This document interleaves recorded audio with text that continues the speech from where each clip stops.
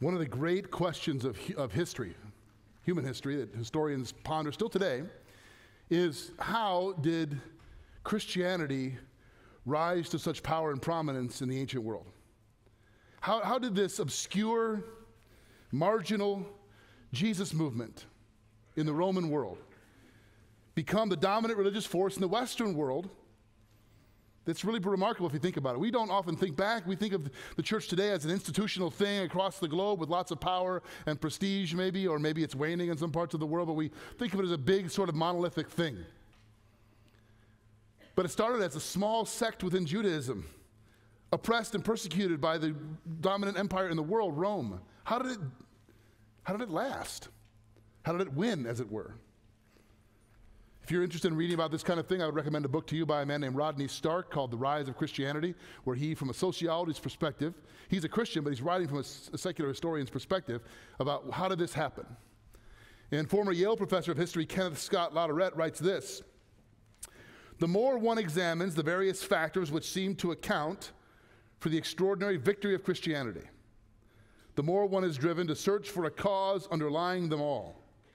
It is clear that at the very beginning of Christianity, there must have been, or must have occurred, a vast release of energy, virtually unequaled in history. Without it, the future course of this religious movement is inexplicable. Why this occurred may lie outside the realm in which modern historians are supposed to move. I love this. He's saying, we really can't figure it out. There's lots of sociological interesting things and some anthropological things we can study, but we don't really know. In fact, all we can say is something happened. There was a massive release of energy at the beginning. And why this happened, we really can't dive into.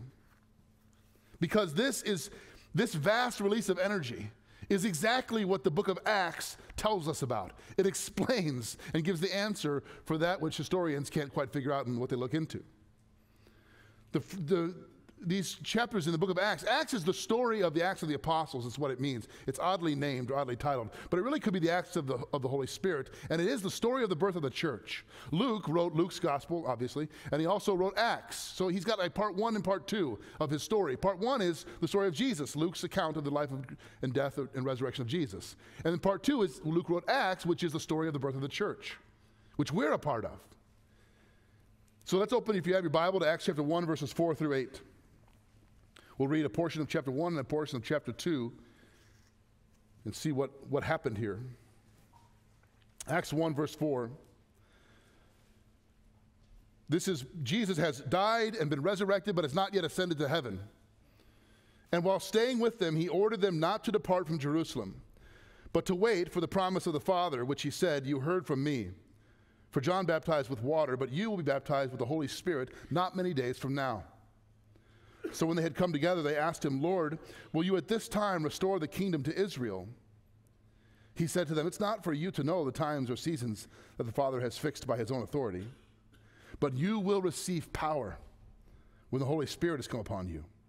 And you will be my witnesses in Jerusalem and in all Judea and Samaria and to the end of the earth." These are among the last words Jesus spoke to his followers before he ascended. The last things he says to them. He tells them that they're going to be his witnesses, they're going to do great and miraculous things, but he says first, what does he tell them to do? What does he tell them to do? Anybody catch it? Nothing, pretty much, right? Just sit tight. Wait. Because someone is coming. Now, the last couple weeks in our series on the Holy Spirit, we looked at what's called the farewell discourse, the goodbye conversation, as it were, between Jesus and his closest followers in the upper room at the Last Supper in John 14, 15, and 16. Where he describes that, he says, actually, you heard Andrew last week tell you that it's for your benefit I go away. Remember this? Jesus says to his followers, it's actually good for you that I go away. Can you imagine being one of the 12 and thinking, how can that possibly be? I mean, far be it from me to question you, Jesus, but I don't think that's right. You're going to leave us now when we need you most? And Jesus says yes, because if I don't, you won't receive the Holy Spirit. So whoever the Holy Spirit is, Jesus is saying it's better for you to have the Spirit inside of you than me right next to you. You believe that? Jesus says that the Spirit of God in you is better than the Son of God beside you. Now, how many of you haven't thought at one time in your life, yeah, but I know that might be true intellectually, but I've always thought if I could just see a miracle, see Jesus raise Lazarus, or see him feed the 5,000, or just maybe hang out with him and have a fish dinner with him, if I could just hang with Jesus, my faith would be stronger. How many of you haven't thought that? If your hand's lit up, you're not listening to me, probably, right? Right? But Jesus says, actually, no. Your faith will be stronger if I go. Because one just like me will reside in your heart and in your life. That's remarkable to me. I'm still learning what this means in my own life. I think we are as a church. And here in Acts 1, he's saying, wait, because what I promised you is about to happen. What I said is about to happen and come true. Today, where we looked at the spirit of presence and the spirit of truth. Jesus is present with us by the Holy Spirit. He guides us into all truth, and now we look at the spirit of power. You will receive power when the Holy Spirit comes on you. Let's look at Acts chapter 2 now and see what actually took place. Verses 1 through 12. When the day of Pentecost arrived, they were all together in one place. And suddenly there came from heaven a sound like a mighty rushing wind, and it filled the entire house where they were sitting. And divided tongues as of fire appeared to them and rested on each of them. And they were all filled with the Holy Spirit and began to speak in other tongues as the Spirit gave them utterance. Now there were dwelling in Jerusalem Jews, devout men from every nation under heaven. And at this sound the multitude came together, and they were bewildered because each one was hearing them speak in his own language. And they were amazed and astonished, saying, are not all these who speak Galileans? How is it that we hear each of us in his own native language? Parthians and Medes and Elamites and residents of Mesopotamia, Judea, Cappadocia, Pontus, Asia, Phrygia, Pamphylia, Egypt, and parts of Libya belonging to Cyrene, and visitors from Rome, both Jews and proselytes, Cretans and Arabians. We hear them telling in our own tongues the mighty works of God. And all were amazed and perplexed, saying to one another, what does this mean? Now we'll get to the tongues of fire and the speaking of tongues a little bit later. But this is the answer to the question, how did Christianity do it? How did it survive? How did it grow and become the dominant religious force in the Western world down to today? How did the church make it? This is the answer right here. It's not something you can study purely from a secular, sociological, historical point of view. We're being told. Now, what's happening here is something new, something that God hasn't done this way before. How many of you have watched like zombie apocalypse movies? Bear with me, right? Or like end of the world type movies, right? When I was a kid, it was war games, global thermal nuclear war, you know, and or maybe in like the 90s or the early 2000s, it was like outbreak movies, like about a terrible plague, you know, and now it's the zombie stuff. But the point is, whenever we watch these movies, there's always some government group in a room with a giant digitized map of the world. You know what I'm talking about? They always have this scene, and on that map, there's always like a dot that shows like where it begins. Like this is where the outbreak started. This is where the bomb fell. This is where the first zombie happened, or whatever, right? And they show like the circles coming out from there, and the timeline and how long it will be till we're all infected, or you know what I mean? Are you with me? Am I the only one who watches these movies? Okay. There's a point. What's happening here in Acts 2 is that on the good scale. Like something's happening. Boom. The epicenter. Remember what Jesus said in Acts 1:8? In fact, Acts 1:8, let's go there. But you will receive power when the Holy Spirit has come upon you. And you'll be my witnesses in where? Say it with me. Jerusalem, Judea, Samaria, and the ends of the earth. What's that sound like? Boom, Jerusalem and Judea and Samaria and the ends of the earth. Like this is the epicenter, he's saying, of what God's going to do called the church. And it's going to change the world. So the pouring out of tongues, this miraculous moment is like the boom, something's happening here.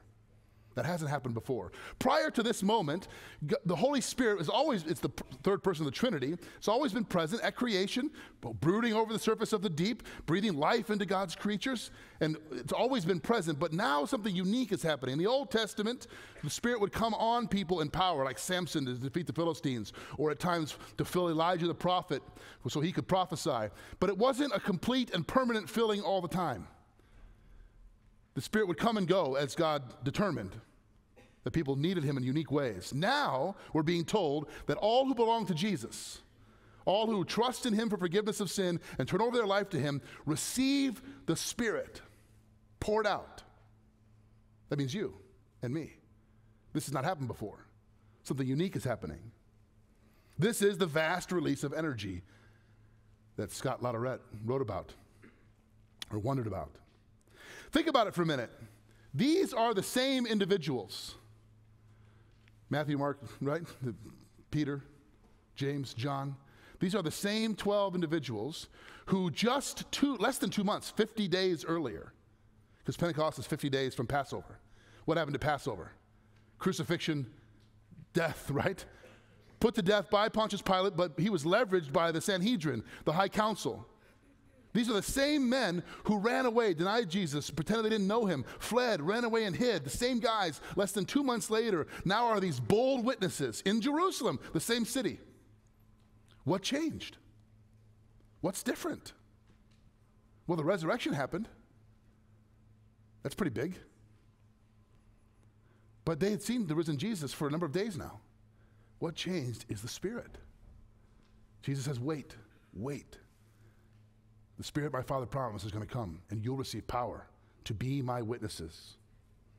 This Acts 1:8 is the key verse for the whole story of Acts. This is power. Okay, what kind of power? Power to do what? First, power to believe in Jesus. Power to believe in Jesus. In Acts chapter 1, verses 1 through 3, we didn't read this. Luke says in his account that Jesus came and reminded them of everything he'd started, that he taught them. He appeared to them by many proofs. And it's this conviction and being convinced of who Jesus is that leads them to become powerful witnesses. In other words, you don't receive the power of the Holy Spirit in your life until you are convinced and convicted of the truth of who Jesus Christ is. I have a good friend that says we live in a time when people want the kingdom without the king. I think he's right. Let me explain what he means. If the kingdom of God is love and joy and peace and righteousness and justice and mercy and goodness, who doesn't want that in the world today? Which of you wouldn't say we need that? But if the king means surrender, acknowledging that I have allegiance to him, that he has rights over my life, that I'm sinful and I need to repent of my sin and be forgiven, I don't know if I want that. You can't have the kingdom without the king. They go together. And when Jesus says you'll receive power, the first thing he says is power to what?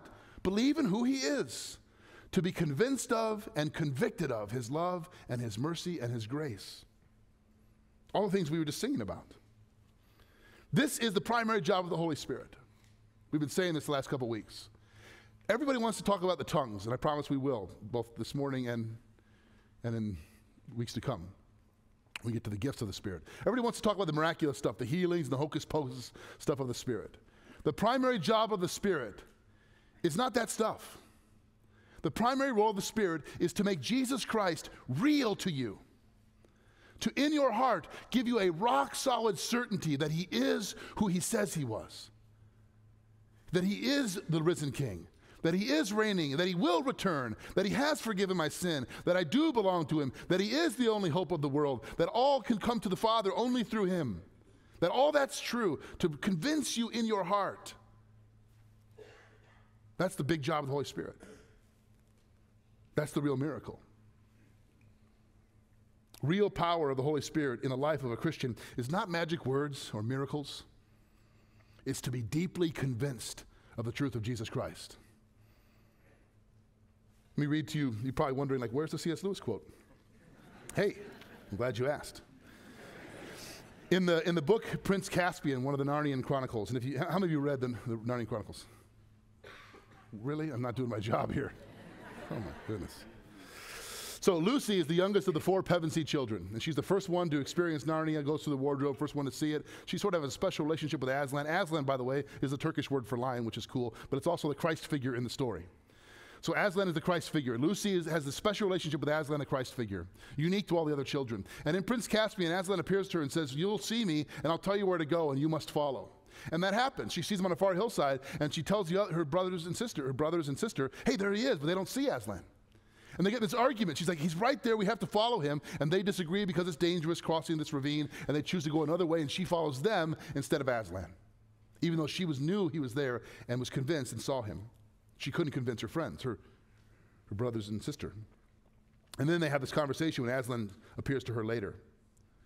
Aslan says, if you go back to the others now and wake them up and tell them you have seen me again, and that you must all get up at once and follow me, what will happen? There is only one way of finding out, dear. Do you mean that is what you want me to do? Gasped Lucy. Yes, little one, said Aslan. But will the others see you too this time? Certainly not at first, said Aslan. Later on, it depends. But they won't believe me, said Lucy. It doesn't matter, said Aslan. Oh dear, said Lucy, and I was so pleased at finding you again, and I thought you'd let me stay, and I thought you'd come roaring in and frighten all the enemies away like last time, and now everything is going to be just horrid. I know it's hard for you, little one, said Aslan, but things never happen the same way twice. Lucy buried her head in his mane to hide it from his face, but there must have been magic in his mane. She could feel lion strength flowing into her. Quite suddenly, she sat up. I'm sorry, Aslan, she said, wiping away the tears. I'm ready now. Now you are a lioness, said Aslan, and all Narnia will be renewed. But come, we have no time to lose. Here's the point of this story, I think, that relates to the Holy Spirit. Lucy knew who Aslan was and saw him and was convinced, but she didn't follow. Why? Why? Because of the opinion of others, right? Because her brothers and her sister didn't see and didn't believe, so she didn't obey. And when she says, but they won't believe me, Aslan, what does he say? It doesn't matter. You must follow. The primary job of the Holy Spirit in your life is to convince you of the reality of Jesus so much that it doesn't matter what people think around you, that it doesn't matter what they say at work or in your extended family or at school, that you're so convinced of who Jesus is that you're going to follow him. That's the big job. Power. First power is to believe in him, to be convinced of him. Second, power to live like Jesus. The Holy Spirit's not just trying to make you intellectually convinced, but to transform you, to change you, to make you new. Paul says in Galatians 4:19, I'm in the pains of childbirth. Now, how would the Apostle Paul know? But anyway, until Christ is formed in you. To change the way you think, convince you intellectually, so that you're changed in your life, transformed. These are what theologians call regeneration and sanctification, right? I believe in Jesus, I surrender my life to him, I'm regenerate, I'm born again. And then I'm being sanctified, meaning I live like him increasingly. I leave behind my old life. I walk in the Spirit. I become somebody that I wasn't before. The power of the Holy Spirit in you enables you to, in the words of the late Dallas Willard, philosopher and theologian, live as Jesus would live if he were in your place. So first, power to believe. Second, power to live. Isn't this what Romans 12 tells us, right? Do not conform any longer to the patterns of this world, but be transformed by the renewing of your what? Mind. You think different, you live different. How many of you have seen the movie Father of the Bride? Who is the Martin Short character? Frank? Remember the wedding coordinator, Frank? Ready? And he says he's a genius and we need his mind. Whenever I say that, that's not part of the sermon or anything, but right? Be transformed by the renewing of your mind. But the point is to convince you of who Jesus is so your life changes. He's more real to you than your Instagram followers. He's more real to you the number of likes you have or your 401k or your career trajectory or the stuff that happened to you in your past or the guilt and shame you're harboring over something that you've done or the bitterness over something done to you, that Jesus is more real than any of that. He's your new reality. Now later in the series we'll talk about what that looks like when we get to the fruit of the Spirit in Galatians 5. But you see the progression there, I hope. Power to believe in who he is. Power to live the way he would live if he were in your place. Now, in this idea of living that way, Rodney Stark, and I mentioned the book Rise of Christianity, he points out one of the key distinctions of the early Christians in the first century in Roman Empire, first and second century, they were heavily persecuted, and he said they lived differently.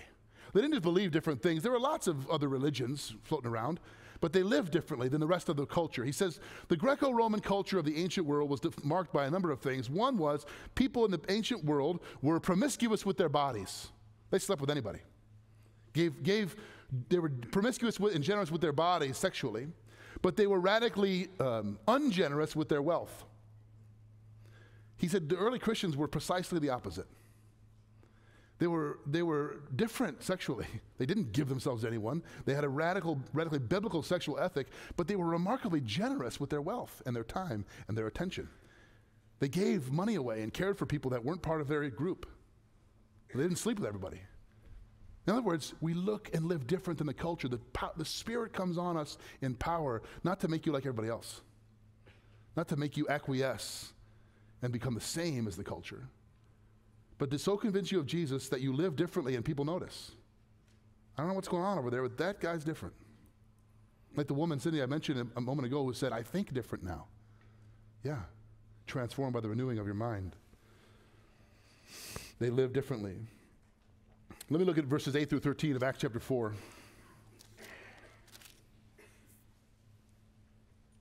I seriously need to get glasses. Then Peter, filled with the Holy Spirit, said to them, rulers of the people and elders, if we're being examined today concerning a good deed done to a crippled man, by what means this man has been healed, let it be known to all of you and to all the people of Israel that by the name of Jesus Christ of Nazareth, whom you crucified, whom God raised from the dead, by him this man is standing before you well. This Jesus is the stone that was rejected by you, the builders, which has become the cornerstone. And there is salvation in no one else, for there is no other name under heaven given among men by which we must be saved. Now, before I read the last verse, this is amazing. This is Peter, the one who denied Jesus 3 times when a peasant girl outside the high priest's home said, oh, you talk like the Galileans, you must know him. No, I don't know him. And he ran away and wept bitterly. Now, just less than 2 months later, the same guy is speaking to the same group he ran away from, the high council. And he's saying, oh, you want to know why we healed this guy? Because of Jesus, the one you killed. Where did this courage come from? Where did it come from? Now look at verse 13. Now when they saw the boldness of Peter and John, it's like magic, and perceived that they were uneducated common men, they were astonished, and they recognized they had been with Jesus. Now let me ask you a question. Hadn't Peter been with Jesus before this? Hadn't he been with Jesus for 3 years before Jesus died? Remember what Jesus says, it's better for you that I go away, because one just like me is coming to live in your heart. In other words, you'll be with me in a more powerful and personal and intimate way through the Spirit than you would be if I was standing next to you. And that's what's happening to Peter. It's a different guy. He didn't suddenly learn something new or go through some course in 2 months. The Spirit has come into his life. He's not afraid anymore. Why? Because Jesus is more real to him now than he was when he was standing on earth. Isn't that amazing? I'm not afraid of these guys anymore. I'll tell them about the love of Christ, and I'll proclaim the gospel. I'm not afraid for my life because I know who Jesus is. I have 2 reactions when I read this. 1 is goosebumps. I want to be like that guy. 2 is conviction. I'm really not all the time. Maybe you have the same. How does the Holy Spirit turn timid followers into bold witnesses? It's the same way he does everything else in your life.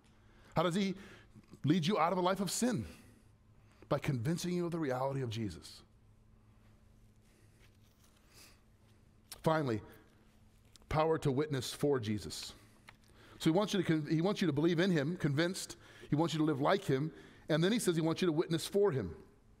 Again, Acts 1:8, power to be my witnesses. Now, in our culture, it's common to hear people say things like this. Listen, my life is my witness. You know, I want to push anything down anybody's throat. I want to be a pretty good person. If somebody asks, I might tell them I believe in God, but I don't want to be in anybody's face, and I don't want to make anybody feel uncomfortable, and so I'm just trying to live a good life, and hopefully people will just kind of get it. Or maybe you've heard this phrase, often attributed to St. Francis of Assisi. Preach the gospel in everything you do, and if necessary, use words. 2 problems with that. 1 is, Francis never said that. It's just like a contemporary myth. 2 is it's impossible to preach the gospel without words. It is impossible to preach the gospel without words. What if I just stood up here and said, you know, you looked at me, we went home, boy, that was inspiring, right? You can't preach the gospel without words. Now, I agree you should live a good life. Can we just all agree God wants you to be nice people? He wants you to be good. Yes, agreed, totally. But the Holy Spirit doesn't come on us in power so we could just be nice. Wait and pray, because the Holy Spirit will come upon you and you'll receive power to be good guys. No, to be my witnesses, which requires words. It requires words. The tongues that were given, let me just talk about the tongues briefly here. The tongues that were given, here are earthly languages that these men don't know. They haven't learned. But they're speaking in them. Why? For what purpose? To show off? To look spiritual? Remember, what's the job of the Holy Spirit? The primary job of the Holy Spirit is to make Jesus real to you and to others. Clear. So the tongues are given so that these people would hear and be clear about who Jesus is. Like if I just started speaking a language I don't know up here. The point would be only if it made Jesus more clear. I speak a little bit of Spanish, and like I can say certain things in the language of Nyanja. I can say, Niku Konda Makaziwanga. That means, I love you, my wife. I can also say, Nafanjala. That means I'm hungry. That's about it. But these men are given languages they don't know. Why? To proclaim the good news of Jesus Christ. If you see anything going on, people say this is in the Spirit, and it's not pointing to Jesus, and it's not making him clear or real, then you ought to press pause and go, I don't know if this is the Spirit. Because the Spirit's job is not to freak people out, but to point to Jesus and to make him known and clear. Now, we'll talk about the other gifts of tongues later in weeks to come. But that's what's happening here, and that's why it's happening here. The point is, those who believe in Jesus and live like Jesus are supposed to be witnesses for Jesus. And you can't do that. This doesn't mean, by the way, that you sort of, that a witness for Jesus is not someone who talks in spiritual vagaries about love and peace and hope and sunshine. It means you talk about who Jesus Christ is, what the cross means, why the resurrection matters, how your sin's forgiven, what the purpose of your life is now. That's a witness to Jesus. That's why he says you'll be my witnesses. And let me look at Acts chapter 4, verse 31 and 32. Verse 31, really, when they had prayed, the place in which they were gathered together was shaken, and they were all filled with the Holy Spirit and continued to speak the word of God with boldness. You notice the progression there? Prayer, power, boldness. Now, weren't they already filled with the Spirit? Didn't that happen a couple chapters earlier? Yes, but we continue to pray, God, give me courage. God, help me to see you clearly. God, help me to share your love with people.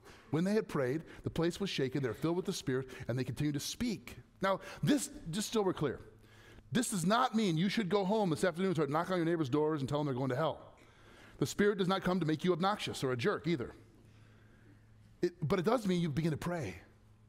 You begin to pray. And I'm guessing some of you, like me, are out there going, I don't experience that kind of power, Jeff.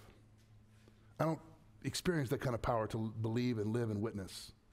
What should I do? If that's your question, the answer I will tell you is to pray. Just pray. Start making part of your daily routine, asking God to make the love of his Son more real in your mind and heart and life. Spend this week doing that. And then as that begins to kind of fill your mind, as you begin to grow, start asking God, who in my life can I share this with? In a way that's not offensive or beating them over the head. I used to, when I coached football at Batavia High School years ago as a volunteer coach, I used to write little verse cards. I print out little verse cards, Bible verses, like, by my God, I will defeat my enemies. I took verses out of context, but anyway, it doesn't matter, And I would put them on their lockers and write little notes to the boys, Some of the guys would take those verses and they would stick them in there.